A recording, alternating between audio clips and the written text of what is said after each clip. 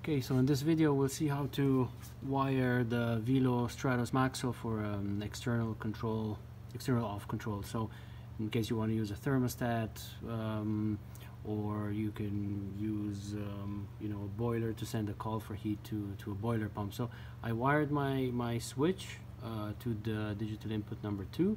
So now we just have to go to the menu and program the pump to tell it that digital input 2 is used for an external off control.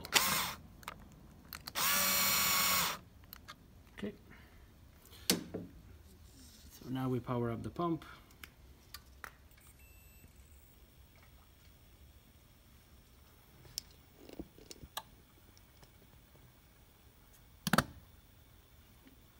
Okay, so make sure the screws are tight.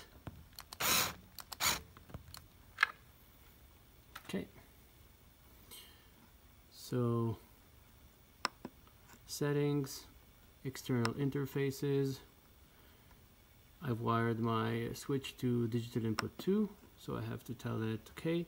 So you have a few options: external max, external min, so the pump will go to maximum speed or to minimum speed once you turn on that switch. In my case, I want to do external off. So I want to turn the pump on or off, on and off through that switch. So